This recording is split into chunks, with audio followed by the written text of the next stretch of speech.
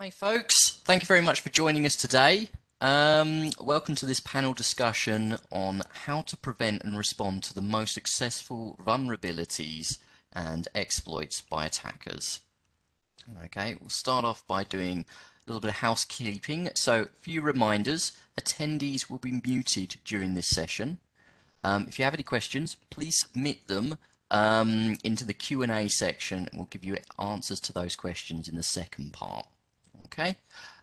If you would like a copy of this webinar, please let us know and we'll email you a copy of the slides and the recording at the end. Okay, so I will introduce myself. So I'm Adam Siemens. I am a systems and security engineer working with GRCI International Group. With me today, I have James Picard.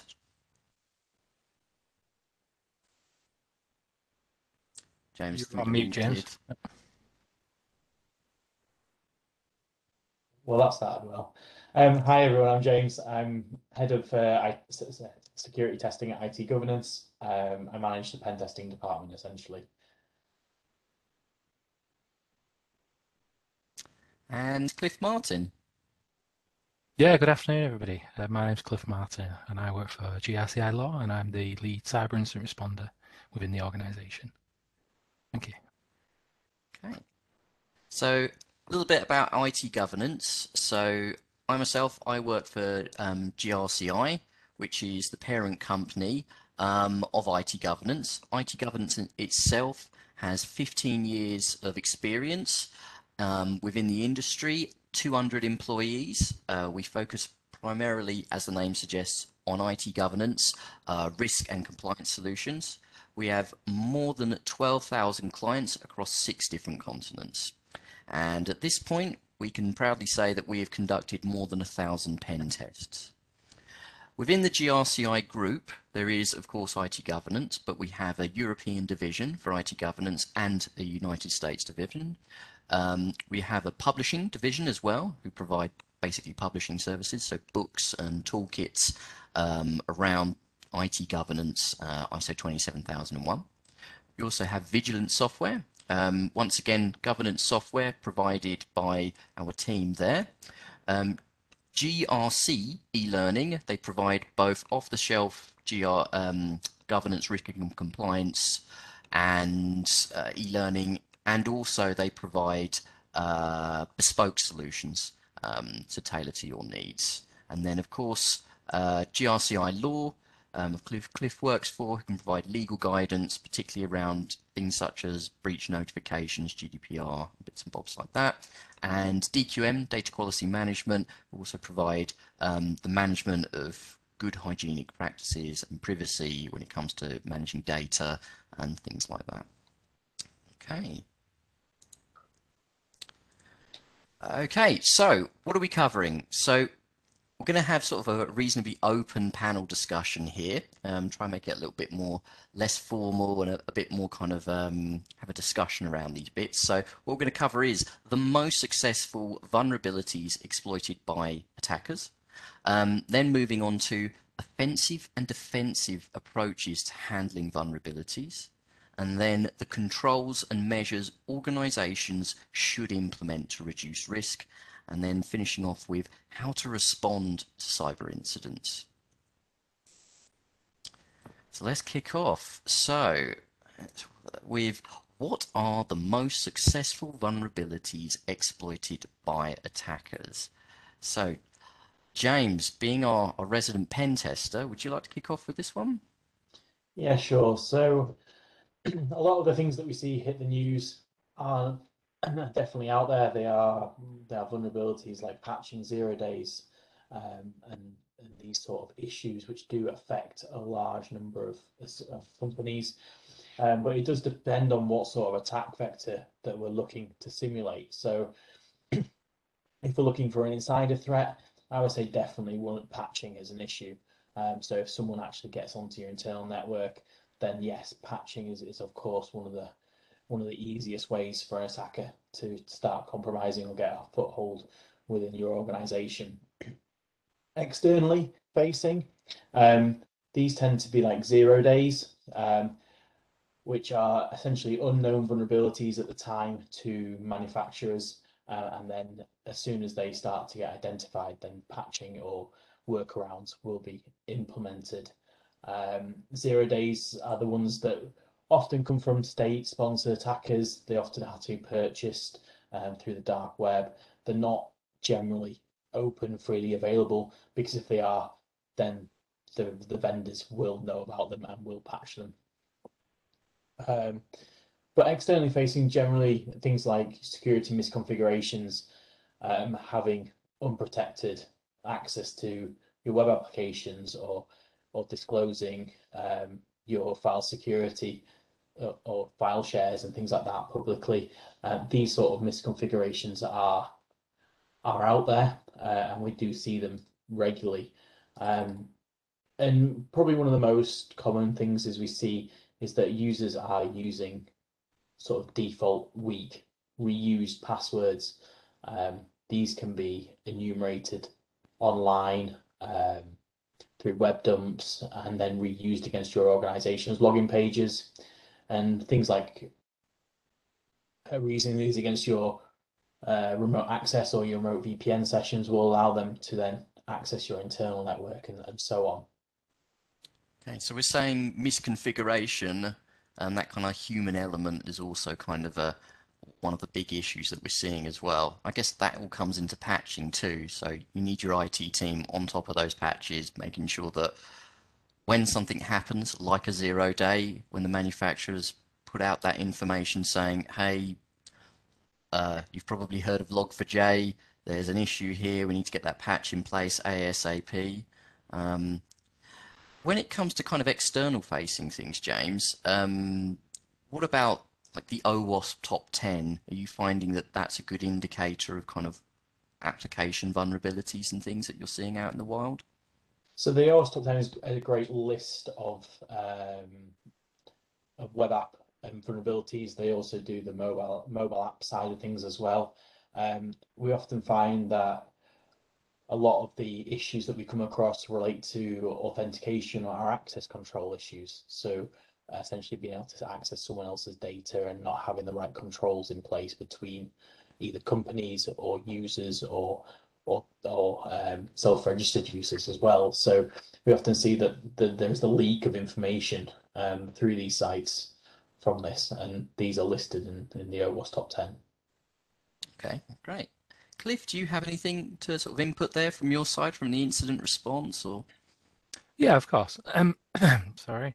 As James mentioned, so he focused mainly on the technical side of it, but what you tend to see from a lot of cybersecurity incidents is how the attackers actually managed to get into the network. So with this, you've got to focus on things like the human elements as well. So ensuring that staff understand what sort of things have got to be in place, things like social engineering. An attacker might try to engineer their way in or trick somebody into giving them access where they shouldn't have that access. This could include things like phishing attacks as well, which we've seen quite significantly, and I'm sure James will agree. Being able to attack the human is a lot easier than being able to attack a system that's very secure and hardened, where they've actually paid attention to it from a technical perspective. Okay, okay. So we're talking about sort of making sure that all levels of staff are, are vulnerable, whether that be just people just opening emails, they're part of your attack service, all the way up to sort of management, I guess. I Okay. think another important point to make is that it's not generally a single vulnerability that will get you attacked or to lead to the major breach. It will be a multitude, it'll be a chain of events, or a chain of vulnerabilities that will lead to your personal data being exposed. It won't just be a single vulnerability that will allow that.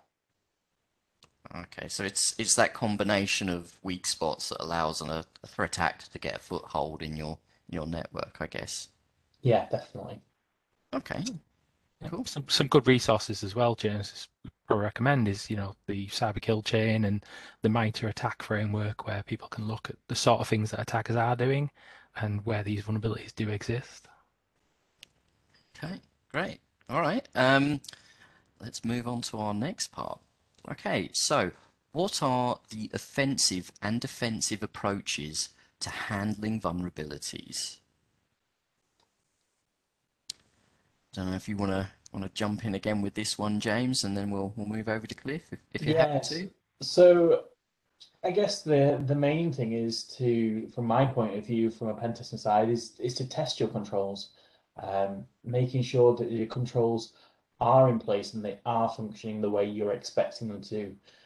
It's a lot of the time when we're doing pen testing, we feed back the vulnerabilities that we find. Clients aren't aware that the machine's dropped off the patching cycle, or that the dev has exposed a public-facing web server, or the port has been opened through the firewall or been left open or not actually closed, which then creates that vulnerability or vulnerabilities. But it's understanding what threats you're actually trying to protect against and what data you're trying to protect or what infrastructure you're trying to protect. So it's important that you understand whether you feel you're going to be a victim to a sort of like a script kiddie, which will be a completely untargeted attack. They will hit anyone and not really care which person they compromise, as long as they try and compromise someone.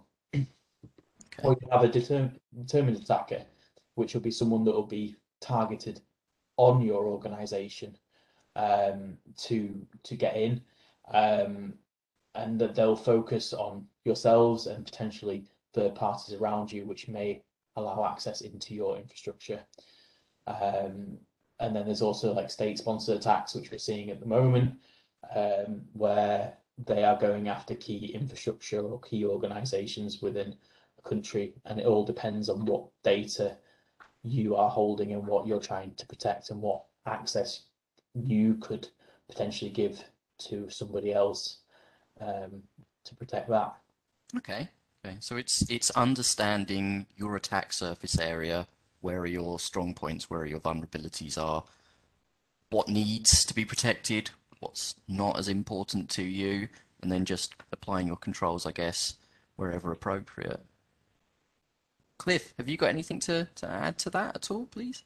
Yeah, I completely agree with what James was saying. From a defensive perspective, all that's important. But I think one of the key areas that everybody needs to consider is, what are you trying to protect?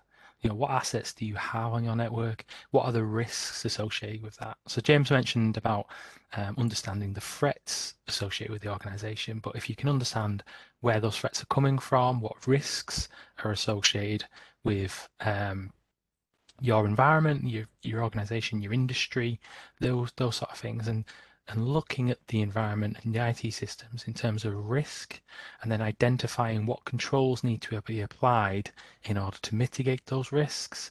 Because it's Mm. all good and well just buying the latest and greatest, appliance because the salesperson was really good at their job, but understanding what risks are being mitigated from that.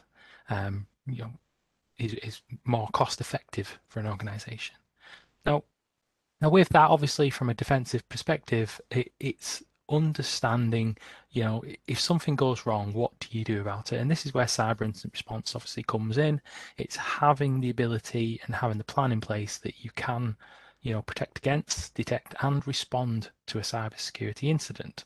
And this obviously you'll have your plans in place to say this is how we are going to respond to that.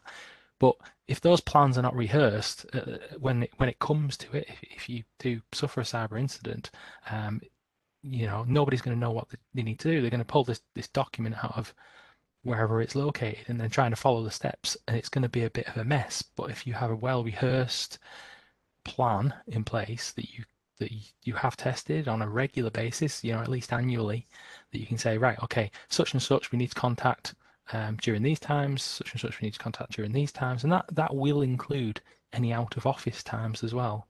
And the easiest way to do that is to look at the latest threats from your organization perspective or the industry in which you're working, and then coming up with those scenarios to say, right, if we were hit by such and such an attack, what are we going to do? And we mentioned Log4j before, and that was a big one this year that talked about um, a 0-day that was discovered on a very common application platform that a lot of organizations either knew they had or didn't know they had. It was only when this vulnerability came out that people started to wonder, is this relevant to us? But running through that scenario and saying, right, okay, log4j, what happened? What was the vulnerability and what was the impact to our organization? What do we need to do if somebody was to exploit that vulnerability? What systems do we need to contain, eradicate, and recover as a result of that? And that could be the same for any sort of scenarios. Take a ransomware group, for example, run through that scenario. If we had a ransomware attack, what would we do as an organization? And go from there. Okay. I mean, I've seen personally the NCSC has been putting guidance out in relation to kind of playbooks and sort of sources, particularly with the climate that we're in at the moment. I think that, having a look at those things, we're likely to see an increase in cybersecurity attacks. So, yeah, no, that all sounds good to me. Um, with regard to kind of these risk assessments, Cliff, how regularly do you feel that we should be doing these? Is this an annual thing that we should be doing, or every time, that there's an incident, do we go back, or? So I think it's a bit of both. So an organization has to undertake a risk assessment, as soon as they can, really. But then they should be reviewing it at least on an annual basis or following a significant event or a change within that environment. So then they can reassess the organization and the risks associated with those changes to understand, well, what's changed? What do we need to put in place, if anything? Or are we happy with what we've got there? And James, when do you think the pen test comes in best? Is it at the end where this risk assessment and the controls have been put in place? Is that kind of like a test that you would do afterwards, or? I would say it's very similar to Cliff's idea is that a pen test should be run annually Mm, against your organization.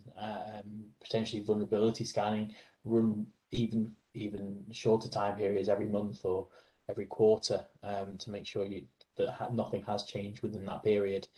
Um, but like Cliff said as well, if you have a significant change in your network, then it's definitely worth reviewing if that data's moved to the cloud, for example, or you've migrated servers, things like that, things that will could change the scenario of that server. It's important to test it. okay, great. Right. If everyone's happy.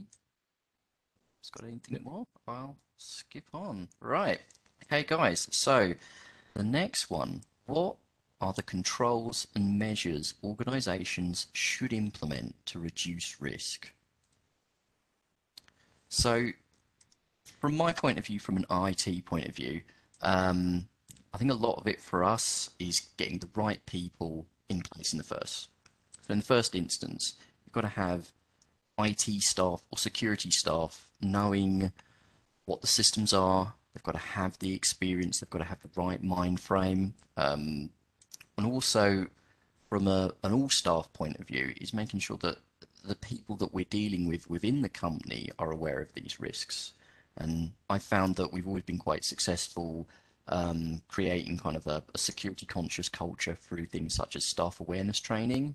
So it might be that you're the least techie person in the company, but if you're aware that there are risks from phishing and what to look for, then you can be just as, adept at making sure that the company isn't going to fall foul to a phishing email that leads to ransomware. In the same way as, making sure that your chief engineer and your IT team he's a CISSP or, he's got loads of qualifications because, everyone's vulnerable with those sorts of things. The other part is, having plans in place and communicating those plans. So sort of to highlight what Cliff touched on, the previous question that we had. So if we have an incident response plan, knowing what to do, who to contact, what systems to look at, going through kind of like step by step those playbooks or whatever we've got to hand, that's always really great. There's a lot of in one of these incidents, there's a lot of panic going along and people not necessarily knowing what to do. So just having a piece of paper just to say, right, where are we? What do we need to do? And then from a techie control, from a kind of an IT point of view, I've always sort of thought that Having logical and physical segregation, whether that be with data or your systems. If you've got a database server and a group of users or systems that have no need to contact to that, maybe they shouldn't. Maybe we should put a control in there to make sure that that's on a separate part of the network. Zero trust is all the rage at the moment. It's one of those difficult buzzwords, but at the same time, the idea of, if this server doesn't need to communicate with any of these users, but it does need to communicate with this one web app server, then that's the kind of where the trust should start. We start from nothing and we build up. Allow that one web server to talk back to that one database server. The other thing I would guess is sort of detection as well. Having the ability to be able to say, has something changed? Is there an anomaly on our network? One of the things I'm seeing from products at the moment is that there's a lot more of this where a machine is much better at saying, one of your users logged on from a country that they've never logged on before. Is this correct? One of your users logged on in an odd time, or a lot of data has suddenly been deleted from your system. Just flagging these kinds of things is really great. Or from a network perspective, we're seeing a lot of traffic coming from this IP address going out to this one. Is this legitimate? And these kind of things really help us from an IT point of view understand kind of what's happening on our network, what's normal, what isn't normal, and when there isn't something normal, to investigate it. Because it's one of the things I find working in IT, it can be very difficult to know where to spend your time. There is a lot of logging, there's a lot of alerts that are out there, and it's difficult to know exactly where to focus those bits. The other thing I'm seeing as well is within the move to cloud, some of the sort of traditional technology that we've seen, sort of on-premises network-based intrusion detection sort of bits and bobs has changed. The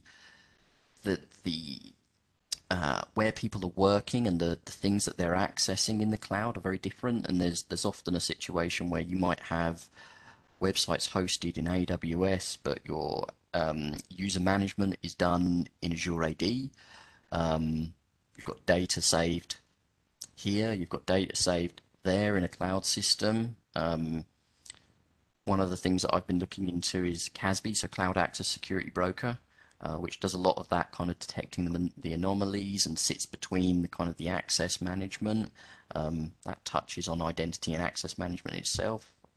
Can we have single sign-on? Can we see and interrogate where people are logging into and that they've got good solid accounts?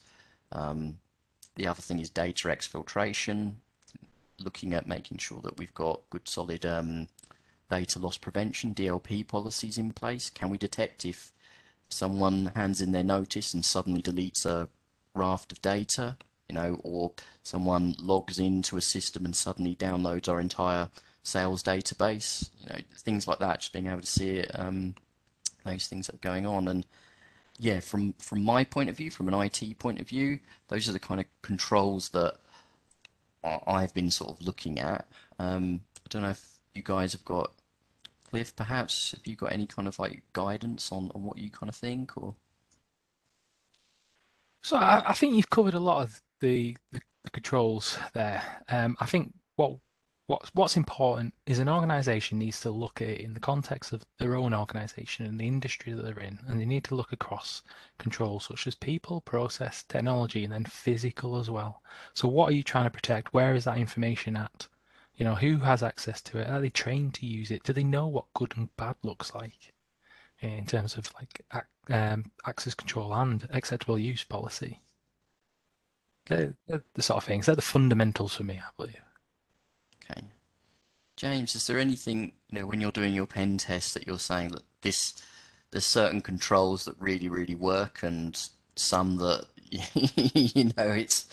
it's marketing guff, or? Multi-factor authentication stops us at the front door on quite a lot of the new systems now, sort of implementing single sign-on, things like this, where multi-factor is enforced on on people's accounts, because these password reuse scenarios where we get data dumps and try and reuse these passwords against clients, or find disclosed passwords online about clients, we get stopped. Obviously, some of the passwords are expired, but when multi-factor kicks in, there's not much we can do in this scenario. We can try and look for systems which aren't using multi-factor, which can sometimes be the case. But generally, if you have implemented single sign-on across your whole organization, then that is a fantastic approach. And I think from Adam, you can then track for how many people, if your account's been targeted, how many sort of attempts have been made at a particular user, and if they're being targeted for a specific reason, then we can look at changing that person's, not helping change it, but changing that person's password, for example, to make sure they are secure. Okay, that's great. Okay, guys.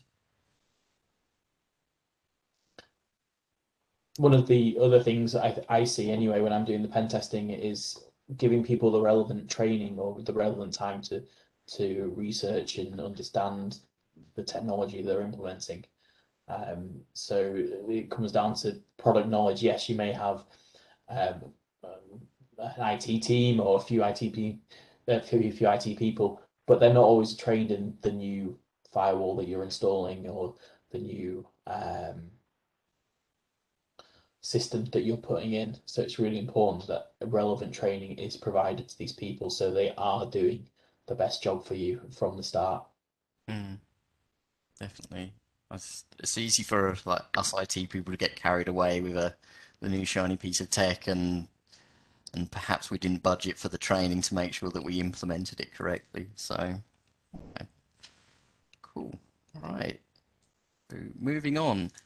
How to respond to cyber incidents. Okay, so this feels like a kind of a Cliff kind of a question. What are your thoughts on this one, Cliff?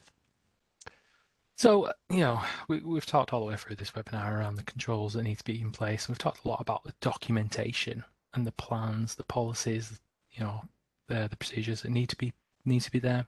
So if your organization unfortunately suffers a cyber incident attack, then, the first stage is just don't panic. It's going to be very stressful. The organization's going to want to resolve it as quickly as possible to minimize the damage and also get back to normal operations. But what you do need to realize is that something has happened, and you do need to have the resources or dedicate the resources to, respond to that cyber incident. So we mentioned before about having a plan. If something does happen, have that plan where everybody knows what they need to do, which follow industry best practice. There's a few out there. Obviously, we've got the ISO standards. We've got NIST. We've got CREST. And various others. So just following a NIST methodology, you've got the identification and containment. The identification and detection. So ensuring that an incident has actually occurred and what the scope of that incident includes. And then we've got the containment. So containing that incident, ensuring that it doesn't affect the wider organization. And then we've got eradication, which is eradicating the issue. It's if there's malware on there, it's eradicating, getting it off the environment, the IT system, and then moving into recovery, where you can then restore the system back to what it is, or it's fully functional again, and then putting it back into operation, following a number of tests to ensure that it's working as intended, and it's the whatever the incident was is no longer present. And then following that, an important step is obviously the post-incident or lessons learned aspect. And these are the sort of things that need to feed back into the preparation. So this is, we've had this incident. This is what we've learned from it. This is what went well. This is what didn't go so well. This is what we need to change. These are the controls that we need to put in place, which then need to feed back into your cybersecurity approach and cyber incident response as well. And that's where you will update your plans. And we talked a bit about the frequency previously, and Adam asked the question, how frequently would you look at your risk assessment? But this is the same for any documentation. You should have a procedure in place that reviews documentation on at least an annual basis. If anything's occurred, as most people, well, as everybody on the call should realize that, cybersecurity is constantly changing, and having the ability to review documentation on an annual basis to say, right, is this document still fit for purpose? What would happen if X attack happened? Could we follow that and still recover the systems, or does it need to change for whatever reason? Has something occurred that we didn't expect? Okay. And that's it at a high level. Adam, I don't know if you want to add anything, or James. I think, yeah, it's having those plans in place. That's I think is the thing that really kind of reassures me when I'm working through anything like this. If we get, particularly not just from an IT point of view, when you've got an end user who has received a phishing email, they know it's a phishing email, or they're not sure and they want that clarification. What do? Should they be forwarding it to another member of staff to get their opinion, or is there a danger of, that then infecting more people? Should they be sending it to the IT department? Should they, get a guy on the phone right away or girl, and find out, does this, show them, does this look like? And I think having those plans in place, not just at an IT security operations level, but also, what do I do when I receive this? Or if something suspicious happens on the network or my system, how do I go about handling that? Just basic things from the idea of the end user thinks they've got a virus. You might just say, right, you can isolate your machine very easily by just turning it off. That might be a really great thing that an end user can do in your environment. Maybe not work in everyone's environment, but I think just that awareness and also just some basic staff training so they know what to do on the first port call. And then, once again, your IT staff, there's going to be, particularly if you have a ticketing system, you're going to see incidents that happen a lot. And then you can start to say, look, I'm seeing here that we're getting a lot of phishing emails. People aren't sure what to do. Well, maybe that's where we need a playbook for the team to run through. Those are the incidents that we're seeing a lot of versus, I don't know, another sort of incident. There's a lot of threats out there, and it's really easy to get carried away. I live in Norfolk in the UK. Having an incident response plan for an earthquake, probably limited use for me. However, I do work in a business that could very well get ransomware or could be flooded. We live in an area of the country that's quite flat and there's a river near there. That's kind of an incident that we might need to think about. Theft of equipment is one of those things as well. Having an idea, what do I need to do, or if we find some illegal material, knowing how to handle that, making sure that we maintain chain of custody and the evidence and everything is correctly kind of handled. If there's been some sort of incident internally where people have been abusing access rights, making sure that aren't destroying evidence, and we can, if need be, we can bring a legal case against them. But yeah, that from my point of view, yeah, much like you said, I think a plan is the most important thing. I think that was pretty key what you said just at the end there about preserving evidence.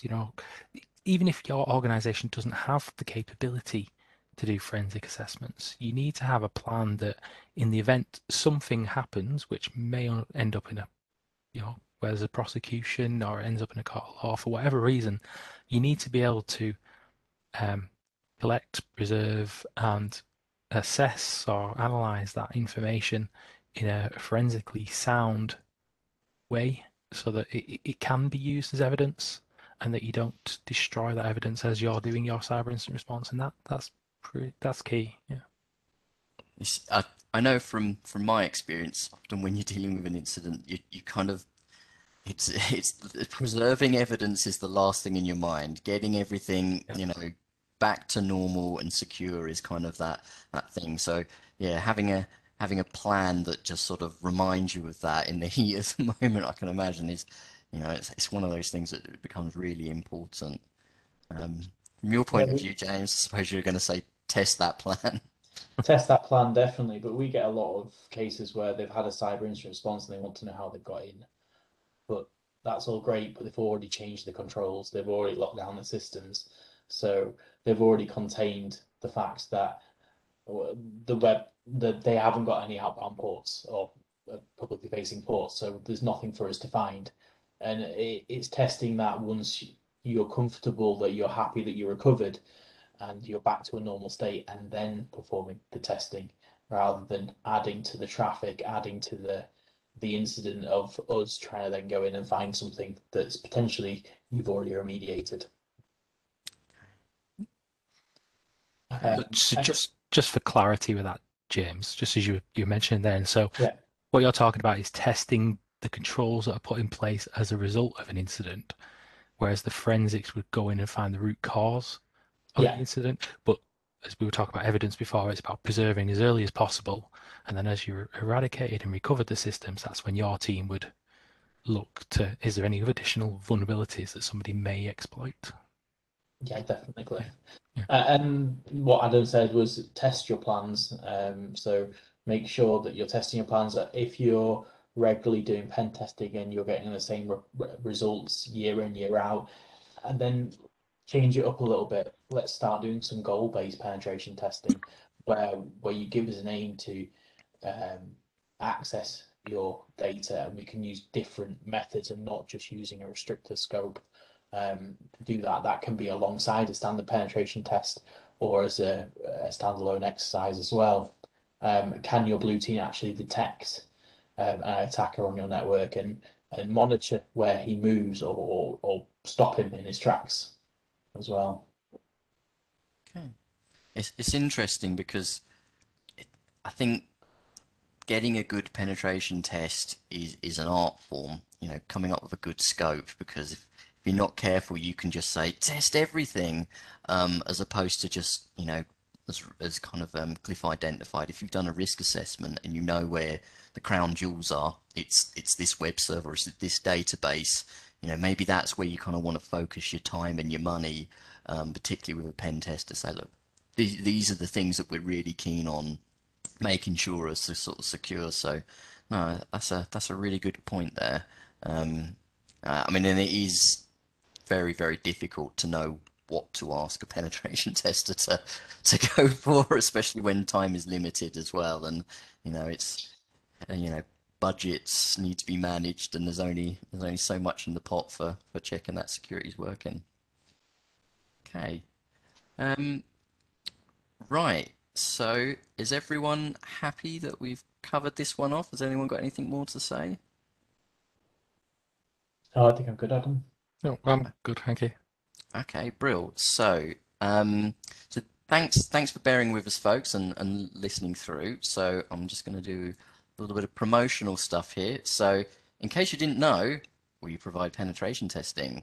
Um, James, would you mind just covering off some of these bits? Yeah, so these are some of the threats that we see from an external point of view. So your external infrastructure, obviously your web applications, so this will be testing your controls, your patching, your passwords. To an extent, we do limited password attacks within here. We don't want to start looking at all your users, obviously, because that will just be disruptive. Um, we've also got sort of a goal-based assessment here is a remote compromise test. So you guys would provide us with a set of credentials that may have been obtained through a password dump or um, through a phishing email. Um, and what we aim to do is we sit down with you guys and we scope, okay, what data are you most conscious of? What is it? Is it access controls you want us to get? Do you want us to get to your domain admin, or do you want me to compromise Adam's account or your CEO's account? And we'd come up with a couple of scenarios where we'd attempt to get to this these goals essentially. And yeah, this will not find all your vulnerabilities on your network. It's not the aim. The aim is to see how we would get to that specific goal. And obviously, one of the things is also the human element. So phishing attacks, we see a surprising amount of phishing scenarios where people click on links and submit data, and it is eye-opening in terms of the success of these attacks. These are only a handful of our services, and we build custom bespoke penetration tests all around different organizations and scenarios. So if you would like to find out more, please do get in touch. Okay, thanks, James. We'll just move on to our cyber security and incident response. So, Cliff, if you want to jump in for me, please. Yeah, that's fine. So it's similar to what James was just talking about. We obviously provide cybersecurity incident response services as well. So we provide our emergency cyber incident response. So if your organization does have an incident and you do need some help, please contact us. We can help. We can walk through the incident with yourselves, however you need us to fill the gaps. You know, I'm happy to have that conversation with you. The next one there is cybersecurity as a service. So this is a service that we provide as an organization, which spans across the entire group of organizations, as Adam was mentioning earlier. This is to help clients yourselves to put the foundational cybersecurity controls in place, and having that ability and the support there that as a group we can help your organization, you know, span across all the different cybersecurity controls, as we were talking about before, the people, process, technologies aspects. We've also got a cybersecurity health check there, which is an assessment of your cybersecurity capability at the time of the assessment, where we'll look at the controls you have in place and then identify any gaps that exist.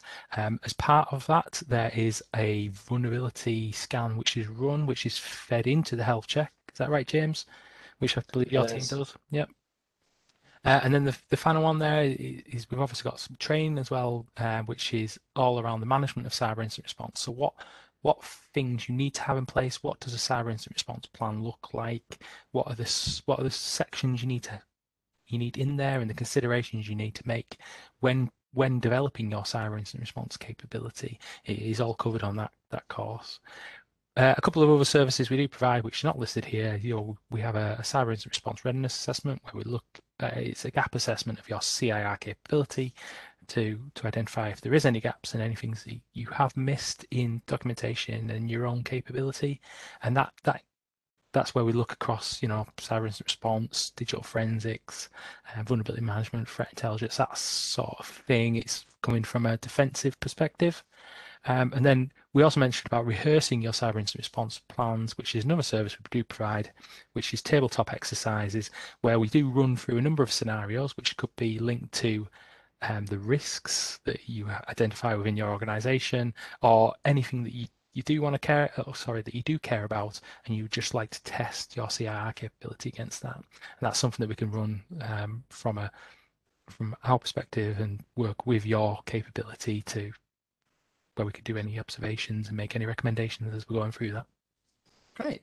Thank you very much, Cliff. And if you want to get in touch with any of the things that you've seen there, those services, or sort of just want to have a conversation with our sales team, all of our details are here. You can get our websites for both IT governance, which is where we do our pen testing that James' teams work for, and GRCI Law, where Cliff and the response team are. So you can see all the information there. We're on LinkedIn, we're on Facebook, we've got a Twitter, we've got all those bits and bobs there. And this, of course, will be in the slides that are provided to you later on. So, without further ado, questions. So, we sent out a survey beforehand, and we were provided with a couple of questions on there. So, I'll do one of those now. So, okay, so we've got, what are some systems and network remedies readily available to eliminate such vulnerabilities and threats? So, this is a big one. There's a lot out there at the end of the day, and listing the individual systems, the brands and stuff is always a difficult one. But what I would say is it's more about understanding what are your vulnerabilities and threats, particularly. Um, if you're looking to remediate Log4j, then you need to focus on that kind of a situation. But if you aren't running Log4j on any of your, sorry, the Log4j library on any of your systems, that's not a vulnerability you need to worry about. And for example, so things like intrusion prevention systems are really great. So that they're going to be able to pick up and potentially prevent very, standard kind of network-based attacks. Making sure that all of your devices have a host-based firewall on there. Particularly if we're not sitting on premises and we're not all behind that corporate firewall. And this sort of goes back to the zero trust that we touched on before, making sure that each of your networked assets has the ability to kind of defend themselves as well. Training is not a system, but I think it's really important because if you know what you can get out of the technology that you've got available, that and actually access that, that's really important. If your firewall is all seeing, all dancing, it can, really work great and defend your system, but your engineers don't know how to configure it to get it to do that, or aren't aware of those features. It was just something on the marketing spiel that when they bought it thought looked cool. You're not getting value for money and you're not getting the protection that that device provides. And it's the same with any of these sorts of things. From my personal perspective, anything that automates a process for me is great. I want an antivirus that finds a potential vulnerability, quarantines the potential vulnerability, lets me know that it's done it, and then goes off and looks in my environment to see, has that file been anywhere else? Did it come in via a phishing email? Where are those? Who did they go to? Would you like me to remediate it? That is going to be a great response to something that is a massive task otherwise. But yeah, that's pretty broad. Guys, did you want to jump in at all with that one? Like you said, Adam, IPS that definitely hides your vulnerabilities. It blocks a lot of the attacks. The same with web application firewalls; they will protect your web apps as well.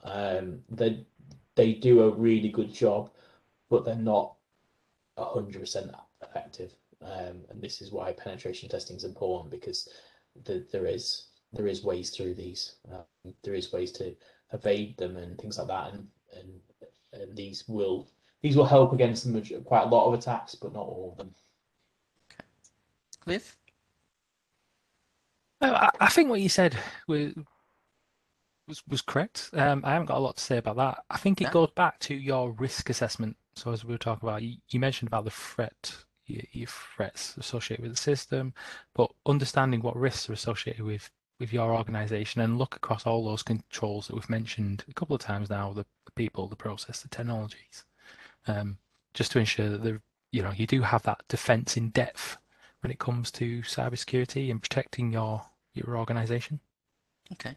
One of the other questions we had is, in response to the recent threats increasing in the last few years, in order to be better equipped to protect against threats, how do you see the landscape of privacy and cybersecurity education changing throughout the next few years? So this is an interesting one. I do courses quite regularly. I have to keep my continual professional development up for different qualifications I've got, and it is a bit of a maze out there. There seems to be plenty of cybersecurity qualifications. From my perspective, I think it very much depends on what, once again, the risk assessment. So if you're working with a lot of data and it's a lot of personal data, you might be in a HR capacity, your business might be working with people, they might have health data. There are some, courses and certification around GDPR going to be really valuable. If you're working, with health data in America, they've got the HIPAA Act. I think ISC Square provide a HIPAA certification. If you're dealing with credit card information, within the financial services, um, awareness of PCI DSS, another thing you're going to really need. When it comes to your general staff, I think that there's, potentially, I mean, speak from us, we provide a lot of staff awareness on how to spot phishing, how to, spot social engineering, whether it be someone calling on the phone and trying to get a little bit more information than they should be able to, or, a message comes through pretending to be the CEO saying, "Wire me a load of money." It's one of those things that, you can get a lot out of those things, and in some ways almost just as much as just throwing certificates at one person in particular. um, Cybersecurity, it's always interesting. I think if you're in IT and you want to get your head round cybersecurity from a base level, the CompTIA Security Plus courses are really great. They're updated every couple of years. We do a foundation course as well. That's pretty good. These will give you a lot of exposure to the different sorts of threats. They will touch upon things like incident response, business continuity, network security, and things like that. When you're looking at kind of more of a managerial level, obviously there's the ISC squared CISSP, there is the CISM. Those are kind of like looking at that kind of what you need policies, processes, how do you do risk assessments and things like that. Um, Cliff, from kind of like an incident response kind of thing, is there anything that you would particularly say is quite good? I know that you're a bit of a proponent of the SAN certifications. So yeah, I do like the SAN certifications, but they are very expensive. So you mentioned CompTIA before. You've also got the EC Council Mm. qualifications, which are more specialist for if your organization is looking to, deploy your own forensics, that sort of thing. I would look at the internally to the organization to understand what do you need, what roles, responsibilities, and where are your gaps when it comes to training, because there's hundreds of training out there for cybersecurity, privacy, there's lots, and it obviously depends on which track you're looking to go down as well when it comes to cybersecurity. Because remember, cybersecurity is a really Broad big field. term, isn't It's a it? very broad term, yeah. So just having a look at what it means to you and the sort of things that you need to look at. And you mentioned the privacy ones, the GDPR. You've also got the IAPP as well, Mm. which is a certification body specifically around privacy. Okay. And James, from a kind of a pen testing point of view. Yeah, there's so much out there now. There's so many different paths to go, and I don't think there's one bad one or one really good one. I think if you want to get a baseline for your internal IT departments going down the CH kind of route, that'll give them a general idea of network hacking and the introduction to hacking. But then you've also got your um, press qualifications, if you want to go down that route even further, or your cyber scheme as well, or if you want even more hands-on course, sort of a your OCD kind of style courses where it's all practical base led. But they do take a bit of time and investment, like any qualification should. Anything worth having, unfortunately. Yeah, it does take a bit of time to qualify as with these. Okay, great. Um, so let's have a look what we've got. Some questions come in. Just see.